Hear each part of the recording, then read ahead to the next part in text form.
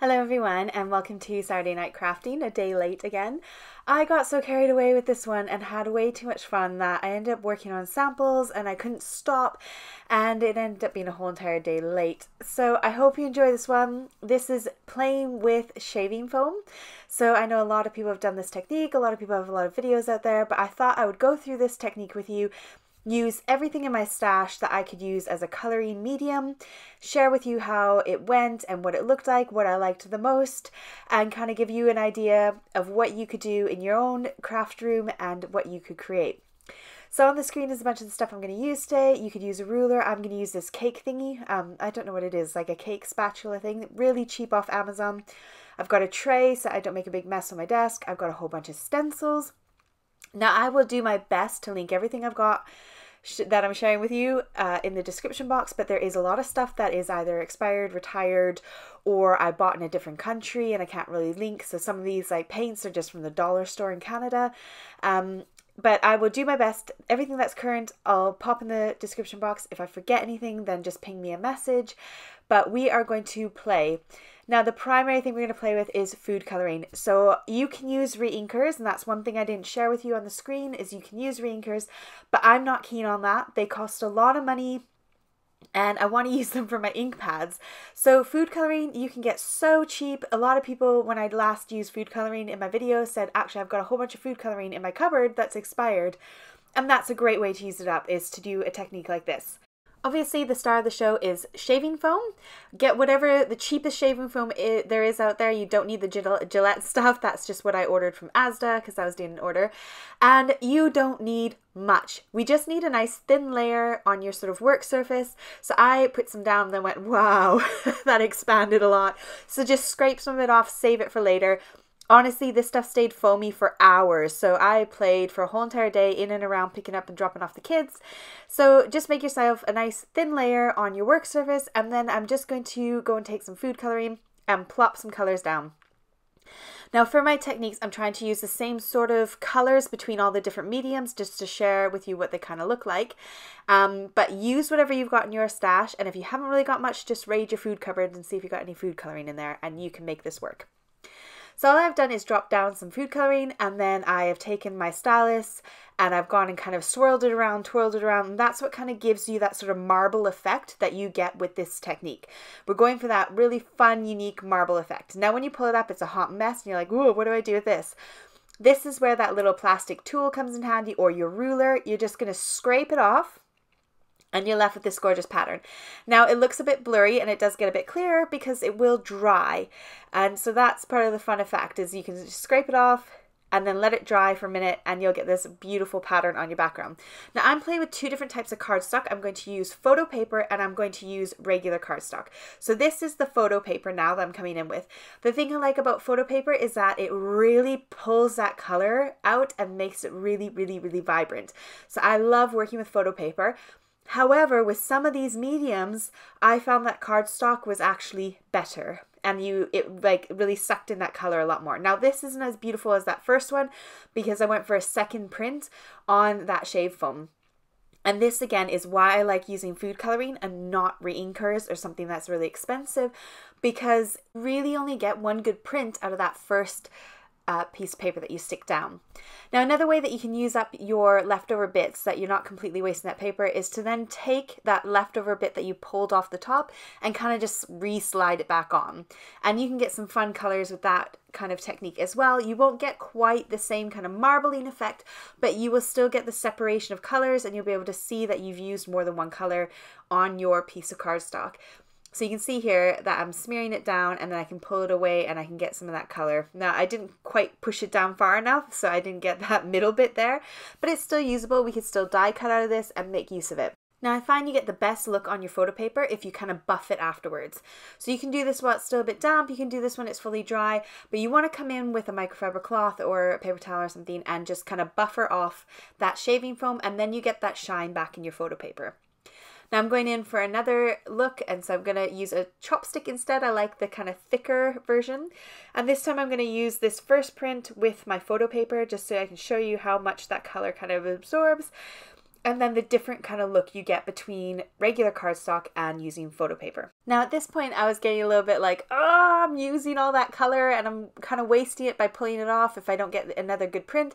So I decided to take a second piece of photo paper and just kind of squish it onto the first one, and woohoo! I got 2 prints out of 1, so that's a great way to stretch it as well.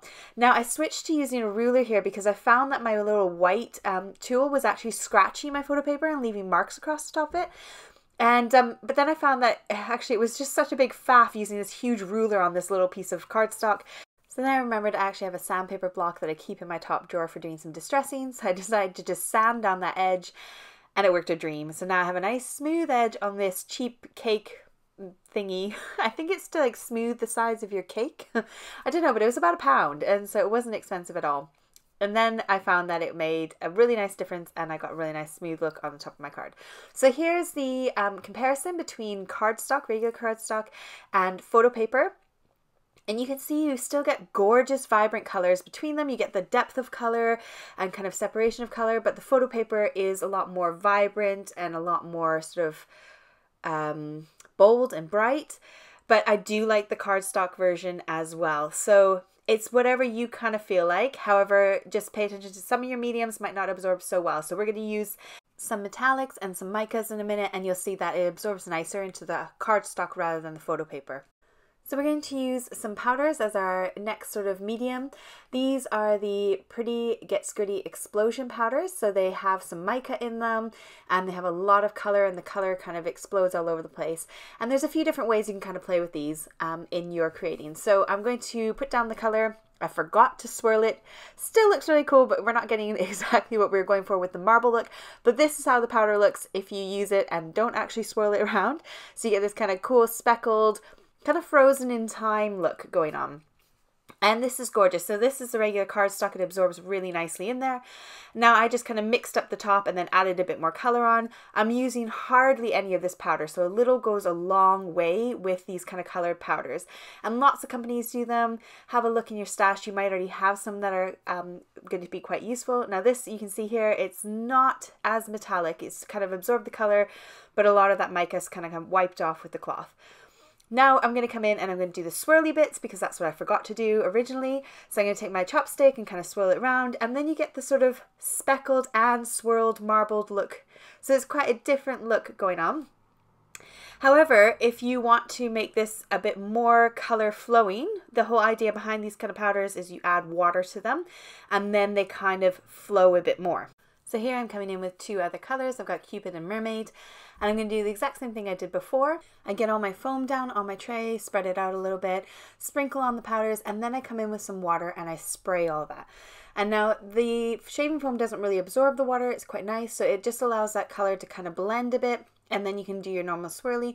And it's just a slightly different look where you get a bit more spreading of that color, and you can do whatever patterns and designs you like, but it just kind of makes that color move a bit more. We're going to move on to using stencils. Now I'm going to share with you a few different ways you can do the stenciling kind of technique to add a bit more oomph to those cards and do a bit more creativity. So this is where we can use up some of that leftover bit as well. So all you have to do is take your stencil, stick it on top of your cardstock, whichever one you choose to use, scoop up some of that leftover and just drag it over the top. I found it didn't actually go under the stencil at all. It was beautiful. It stayed on top. That foam is nice and thick, so it works really well. Now don't rub this off and don't scrape it off. You want to set this aside to dry fully. Otherwise, in that white space, you're going to get color. So leave it to dry completely fully, and then we can go in and rub off the excess. Next, I'm going to share with you using paint. So I'm using an acrylic paint. This was my least favorite of all of them. I did not like the paint. It didn't work very well. It didn't kind of flow very nicely. It was a lot thicker and kind of harder to work with. So this is my least favorite medium to use, but again, if this is all you got, it will work. So this is on regular cardstock. I'm just going to go ahead and scrape that off, and you get that gorgeous pattern kind of setting on there. The thing I didn't like about the paint is it kind of stuck to everything a bit more. I had to be quite quick in washing my stencil, I had to be quite quick in washing my tray. And I think the main reason I didn't like it is it just didn't work on photo paper. So this is the photo paper here on the right. You can't, it doesn't shine, it doesn't pop, it's no different than regular cardstock. So it looks quite nice on the cardstock, but you can't really use photo paper with it. It didn't really work. The only plus side to using paint I found that I liked more than any other medium was it was the only medium I used that worked with black cardstock. So if you want to get that kind of marble effect on a black or a dark background, paint is the way forward. Paint works really, really well. It really pops off that black background. Next, we're going to move on to sprays. So if you've got any kind of colored sprays, you could do DIY sprays, chuck it in a bottle, add in some food coloring. You could shake it up and do sprays as well. And it's just kind of a more softer tone if you want in your background. So I've got these two from Pretty Gets Gritty. Again, I'll link them down below, and I'm just going to spritz them on to my background and do my little patterns, do some swirlies, whatever you feel like doing. And you get this same kind of marble effect, but it's a bit more soft and a bit more muted. It's not as liney, if that makes sense. It's more powdery. So there's a different look to it. So if you want to use sprays, you can, and you can get like a slightly different background to what you would get with using drops of a color instead. So here you can still see those swirls, but it kind of covers that whole background nice and evenly. It's just a different look. Now these sprays have mica powder in them. So again, on the photo paper, it didn't really stick, but on the cardstock, it did really well. Now I'm going to move in and use some mixatives and some alloys. These are from Tim Holtz. They are alcohol inks, and I'm going to mix them with my food coloring just to try and create a marble effect. I really wanted to have a nice swirly background, but have it kind of look like that marble countertop. So I'm just kind of shaking a bit of that metallic on the top, swirling it up, do the same thing, stick my cardstock in and scrape off the top. Now with this, again, on the regular cardstock, that metallic absorbed straight into that cardstock and looked gorgeous. However, on my photo paper, it kind of came off a bit. So it will stay in the photo paper a little bit, but I did have to set it with hairspray because it started to rub off when it was all dry. So you get some gorgeous looks, and you can get that kind of metallic bling in there as well. So if you've got any of those metallic colors to play with, you can have a really good time. Now again, I was using up some of my leftovers because I had all that gold in there. I didn't want it to go to waste, so I grabbed some stencils and stuck them down onto some cardstock and onto some photo paper. And again, once they're all fully dry, I'll come in and kind of buffer them out and get rid of that excess shaving foam off the top. Now here's the silver. I thought silver and purple would go really well together, and I used this in one of my samples at the end of the video. I do have a whole bunch of cards to share with you at the end of the video, which I hope you'll enjoy and kind of get some inspiration from as to what you can do with these backgrounds.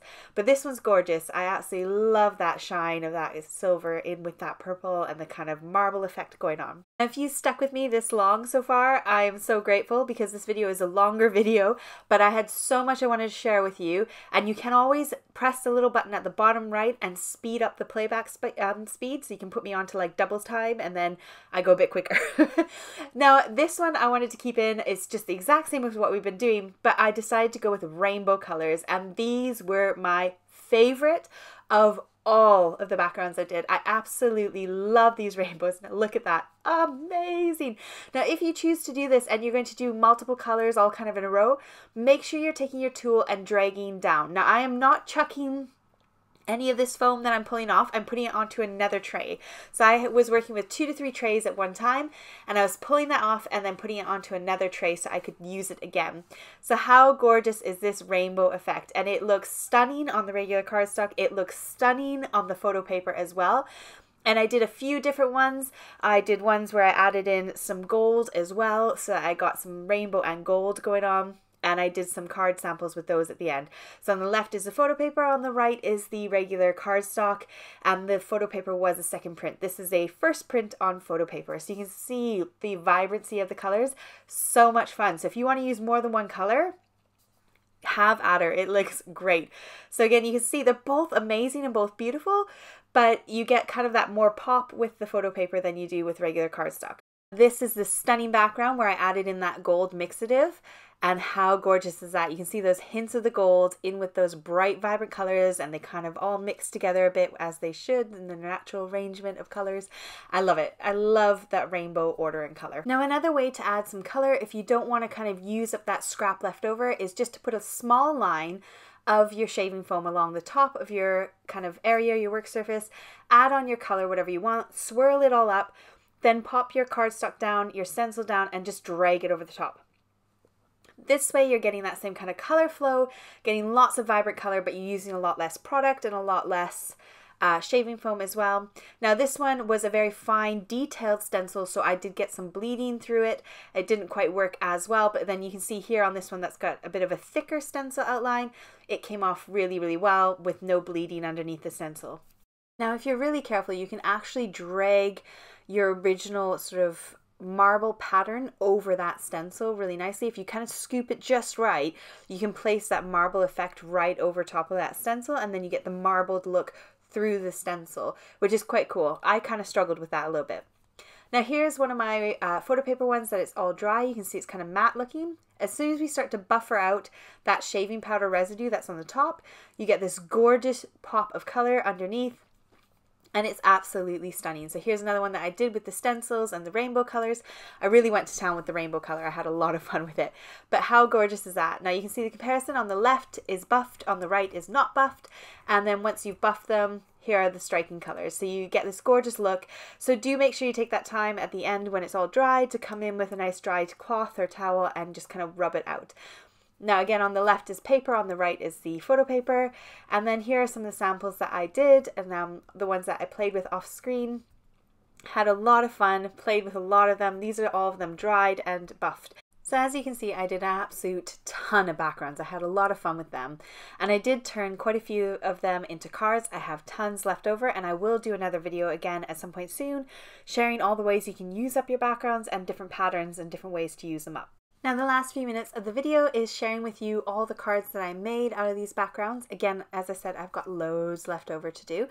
Now in my photos that I've got here playing for you, I will have sort of a photo of all the things that I used that are still available, and then the projects I made with them kind of following on. So you can speed through this if you want. I will do my best to link all those products down below for you. Anything that's kind of not in the pictures is stuff that I use that's retired or expired that you can no longer get, and some of them I don't even know what they're from because I just made a whole bunch of sentiment strips and I've just got a box of sentiment strips on my desk, and I kind of reached for that and used them. So as you can see on the screen, I went and had some fun making some shaker cards, did some butterfly shaker cards, used some gorgeous stamps in my collection or in my office, and made some beautiful backgrounds just using black ink right on top of these backgrounds. Finished off some of them with the various colors of Nuvo drops, but I had a lot of fun just creating different cards and using up these backgrounds in different ways. I hope you enjoyed today's video, and I hope you give me a like and a share and a subscribe if you're not already subscribed. I do have all the links for my social medias down below, my Instagram, my Facebook group where you can come and join me and a whole bunch of other awesome crafters. And I also have Buy Me a Coffee if you'd like to support my channel in a different way.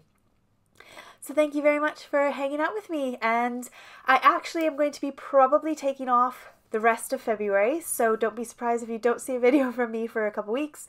My kids are off of school on half term, and I am planning to try and do some DIY around the house. So if I can get around to it, I will try and post some photos on Instagram on anything that I work on. I really want to try learning to use power tools and kind of have a go at doing my own DIY. So stay tuned for that if that interests you, or if you want to have a laugh, then make sure you follow along on my Instagram for that.